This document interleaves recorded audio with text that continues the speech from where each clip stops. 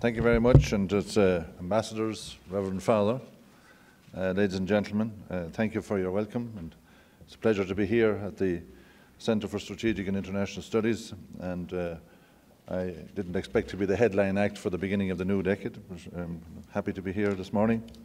As has been said, it's the first visit to the United States as Trade Commissioner. It's the first of what I expect will be many visits to Washington as European Trade Commissioner, and of course as an Irishman coming to the United States you feel very much at home. I had a very busy few days here already, and a lot of meetings scheduled today, meeting members of the administration, members of the Senate, members of the Congress, and key think tanks and people who think they're think tanks and have ideas about what's going on. These are very important meetings from terms of outreach and dialogue and understanding each other and where the European Union is coming from. And the meetings that I've had are in the main very positive and productive, and they confirm that there are powerful and influential voices on both sides of the Atlantic calling for political leadership to refresh, to recalibrate and generally reclaim the shared agenda on trade between the United States and if we go about this in the right way, working together, the mutual benefits can be very significant. But if we fail to do so, the damage will be significant also. Not alone for us both, but for the world we have built together. So we are entering this decade at a pivotal moment in time, and we are faced with many challenges, many of which are totally new. It is important that we make the right choices now in the direction we go. And the choice above all is this: we either cooperate and shape the response to these challenges together, or these challenges will shape, divide and diminish us. So, ladies and gentlemen, you are all very familiar with our rich shared history of global leadership in the trade arena, but in many other areas as well. The United States and the European Union are each other's most important partner, and we have for decades shared an international outlook and values that are rooted in our intertwined history. Together we shape the global trading system and the multilateral institutions that govern it. And this has allowed us to build an economic partnership that has become the most significant commercial artery in the world. And together we form the largest and wealthiest global market with overall trade in goods and services worth over 1.3 trillion annually. Working together, we have been the engine of sustained global prosperity for many decades. But the sands of global trade are shifting, and the last decade in particular has seen fundamental shifts. Trade politics is no longer exclusively about trade policy. It is often a proxy for security, technology, geopolitics, and more. In particular, trade has become a tool in the global struggle for technological supremacy. Other more general megatrends have accelerated at a rate of knots, such as digitalization and technological advances, the rise of China, climate change, global demographic shifts, and a recognition of the impact of international trade on workers and farmers. The combined weight of these changes means we are now experiencing a high-pressure crisis moment for the international trading system. However, as we know, diamonds are made under pressure, and the EU is treating this as an opportunity to crystallize our priorities and to assert them on the world stage. I sincerely hope that the United States is thinking along the same lines. In the European Union, we are not going to retreat into our shell at this critical moment in international relations. We're very much open for business, and we believe in the opportunity of openness. New European Commission President Ursula von der Leyen is taking a strong geopolitical approach to all of our policy work. And she has given a clear commitment that we need a positive, balanced and mutually beneficial trading in partnership with the United States. And she has given a clear commitment that we need to elaborate on how we can move a little faster in that direction. First of all, in the interest of transparency and fair play, we need to measure our trade relationship with the right metrics. It's always good to know where the starting position is. We must call out the narrative that the United States has a trade deficit or an unfair trading relationship with the European Union. In reality, the relationship is both balanced and highly mutually beneficial, and this cannot be stated enough. In fact, the facts are clear. Our tariffs in the United States and the European Union are very similar. On industrial tariffs, our weighted average applied tariff is 1.4%. The United States tariff on the EU is 1.6%. The inclusion of agriculture, which many politicians are looking for in any negotiations between the European Union and the United States, changes the picture very slightly. The EU weighted average on all US imports stands at 3% if you include agriculture, whilst the US tariff in EU imports at 2.4%. So these are figures that I wanted to give you in order to show that the narrative of what has been said about this massive deficit is actually misplaced.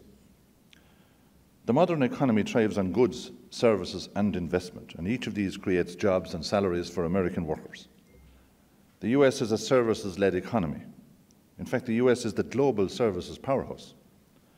American services exports to the European Union amount to $256 billion in 2018, a surplus of $60 billion. All of it strongly supporting jobs and wealth right here in the United States of America. On top of that, American companies in the European Union send back $123 billion to the United States every year. So transatlantic trade in goods and services is worth over $3 billion a day. So it sounds like a fairly healthy relationship in trade terms to me. Mutual investment is another pillar of the transatlantic economy. And in the last decade alone, the European Union has attracted over 58% of total US foreign investment. US companies freely choose to invest more in the European Union than in any other markets combined, and that in all other markets combined. This is a highly profitable enterprise for American companies who have an investment stock in Europe of $3.6 trillion. Of course, this also applies in the other direction. 60% of foreign investment in the United States comes from the European Union. It should be noted too that 66% of all EU imports require further processing and further production in the United States, which means more jobs in the United States. This is never taken into account in any of the trade narrative that I hear about. So why then would you be putting tariffs on these European products that are needed for further processing and production and for jobs in the United States to make them more expensive for your people, more expensive for your business? And this damages employment, and damages economic activity in the medium term. So we can say beyond any doubt that the transatlantic economic relationship is a balanced one. It's a multi-layered one, and above all, one is very beneficial to both sides. These are important facts that should be fostered and strengthened. The European Union is a free and open market, offering a level playing field to US companies. That's why they're there. 500 million people. Other partners do not do so, because the transatlantic supply chains allow companies in the European Union and the US to operate more efficiently together and secure millions of jobs on both sides of the Atlantic, 16 million jobs at the last count. No other market is as free and open for US business as the EU. Where else are you as welcome? I might add, I'm coming under pressure to defend this level of openness, given that our European business can be hit with unjustified tariffs and restrictions at a moment's notice. But I want to be clear that we reject the US labelling the EU as a security risk in order to justify the imposition of tariffs. The narrative is hurtful to our European people. The EU is absolutely committed to a strong and positive bilateral agenda. And I'm here this week to try and develop that positive agenda. The executive working group that was established by President Trump and President Jean-Claude Juncker in July 2018 has done some good work. It has reduced tensions and encouraged cooperation on both the bilateral agenda and global challenges. From our side, we are already delivering some results. Take, for example, our increase in imports of American soybeans, which President Trump likes, and liquefied natural gas. This increase in imports is good for US farmers and exporters, but also for energy diversification and agriculture in the EU. So it's a good example of a win-win. But improvements in trade should not be one way. So the EU has been patient for many years, since 2008, to receive approval for the modest exportation of apples and pears to the United States from the European Union. And I'm often asked to explain the scientific basis of why certain products are blocked from access to the European Union by the United States. I question the scientific basis for blocking the approval of apples and pears as well into the United States after 12 years. So Europe is a major export destination for our United States farmers. Last year, we imported some $14 billion of American agricultural products. In fact, we like your products so much that agri-food imports from the United States are the fastest growing EU imports. In addition, we granted the US exclusive use of 35,000 tonnes of our import quota for hormone-free beef. We adjusted that quota at the request of the United States, and we did it with a good heart. This is out of a total of 45,000 tonnes of beef that comes in hormone-free into the European Union, and this is operational from the 1st of January 2020. So these are good news stories, but we are ambitious for more. And we want to finalise our negotiations on issues of a United States concern, where they have put on the table issues around conformity assessment, which is a long-standing ask of the United States. We want to discuss tariffs and how we can reduce tariffs, but also reduce non-tariff barriers. We need more convergence in relation to standards and in the regulatory field through greater cooperation. This is the best way for both of us to be rule makers instead of rule takers. Ongoing negotiations on these are important, and if we don't work together on these issues, somebody else in some other country will do it. We are keen to intensify our cooperation on technology, covering areas as semiconductors, artificial intelligence, additive manufacturing, and quantum technology. This cooperation will be massively important for our economies and our security in the future. And the European Union followed the US example and introduced its own investment screening mechanism in recent times, and we're eager to learn from the experiences of the United States in relation to export control and investment screening, to name but a few.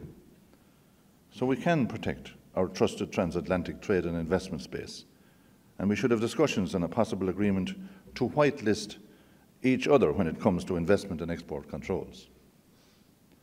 But we recognise these are only the first steps. We need to cooperate much more closely on the technologies that are transforming our economies in order to protect our trusted trading space.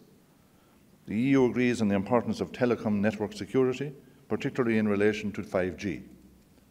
The European Commission, in fact, published an EU-wide risk assessment in October 2019 in respect of this area. And this month, the EU and the Member States will present a toolbox of mitigating measures to address these risks. This work will provide a good foundation for future transatlantic cooperation, an area of great concern to this administration. So we're laying the foundation for our shared future for decades to come by openly discussing these issues with our friends in the United States. However, we must also deal with the disputes of the present day. Imposing tariffs on each other serves nobody's long-term interest.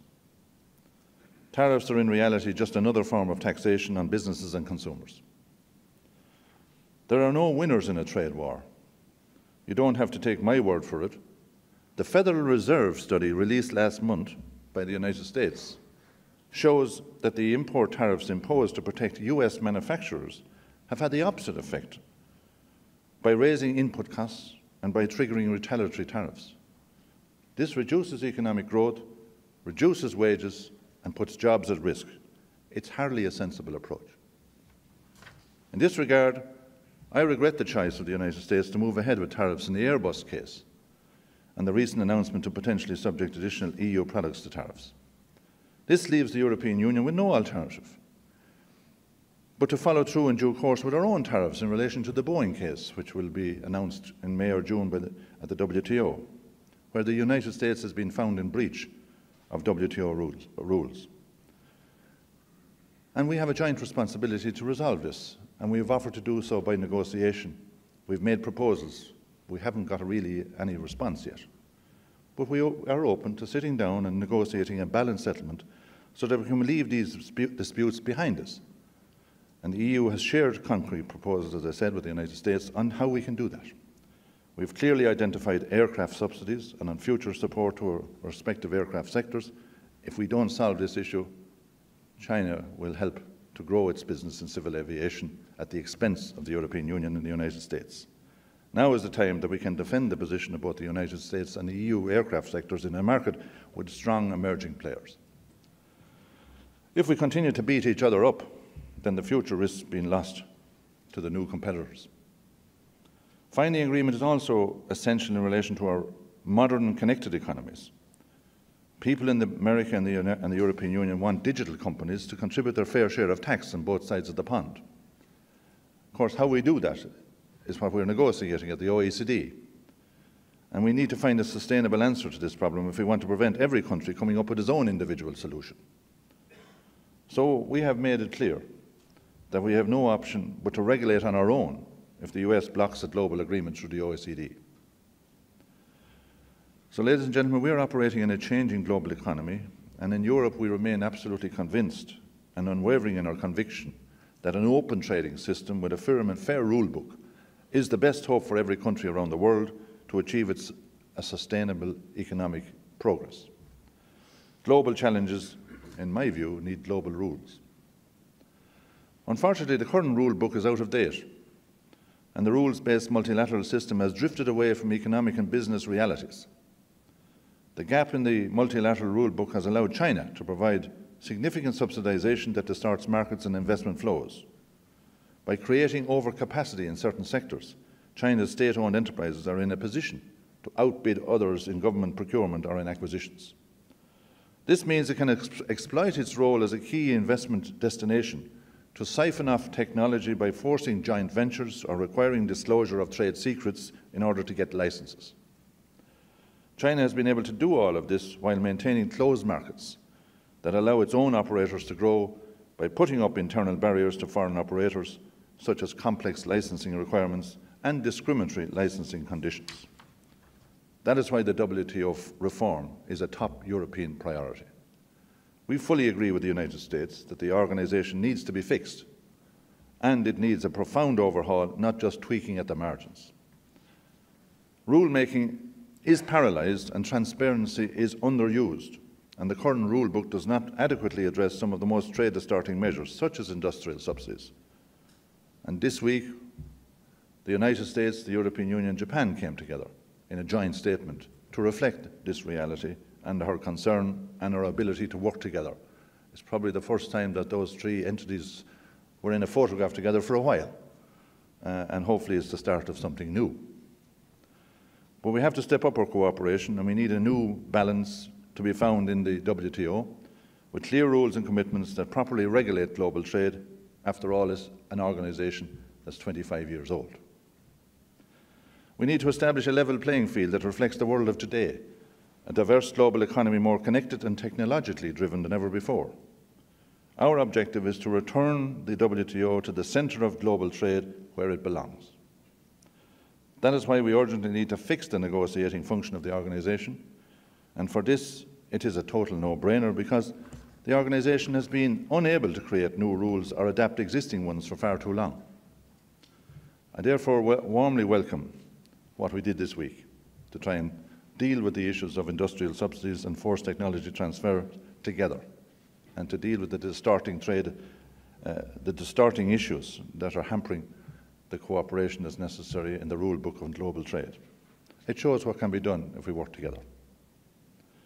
Rights and obligations in the system should be rebalanced, and at a minimum, I think we can probably agree that the so-called emerging countries like China have emerged.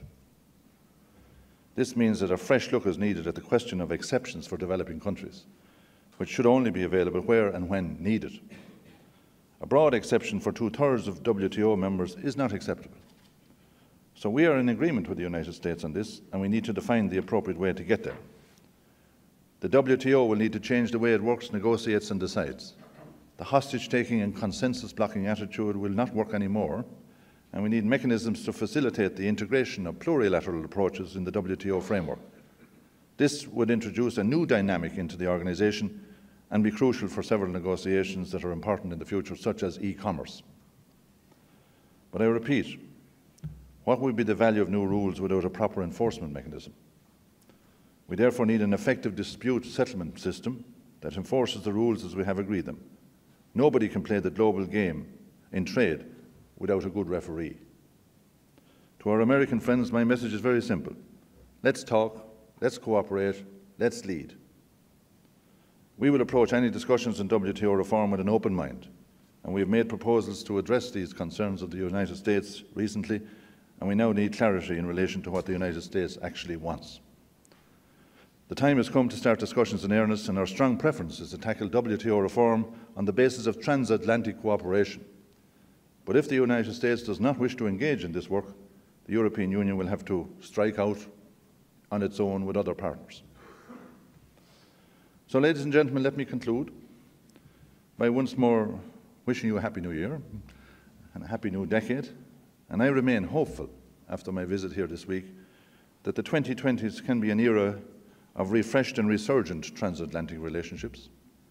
We have a strong and proactive trade agenda in the European Union. I can assure you that we will be no shrinking violets. We will robustly defend our European interests. But let us recall that our primary interest, and the job we are here to do on both sides of the Atlantic, is to protect the interests and well-being of our people and our economies. American and European companies are relying on open markets, and if we fail to protect them in our economies, it will be our economies, our workers and our citizens who will end up paying the price. The European Union and the United States are sometimes described as siblings, and I have to say I agree with this observation. But as you know, siblings often bicker, they call each other names from time to time, they even get into a fight. But let's not forget that when the pressure comes, siblings are family, and we always end up supporting each other. So I hope that we can get back to seeing matters eye to eye as a family, and this is the world's best hope for a peaceful and prosperous future. Thank you.